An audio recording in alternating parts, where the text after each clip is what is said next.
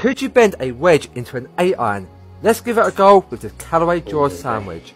At first, we managed to send it to 39 degrees, but we wasn't done there. We turned this into a strong 8-iron. Cannot beat Dad, who's playing normally. His tee shot is downwind, and that's gone extra far.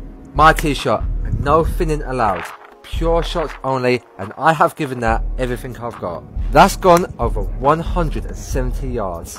I could give Bryson a run for his money. Dad's second shot, and he's blocked it outright. The door is open.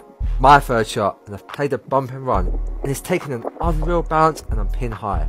The pressure is on Dad, and he's played that well. It's on the dance floor. Now this is for par, and it's looking good. So close, and that's a tap in for bogey, which means this is for the win, and I just missed. That's no gimme either, but I managed to find the left edge. What's next?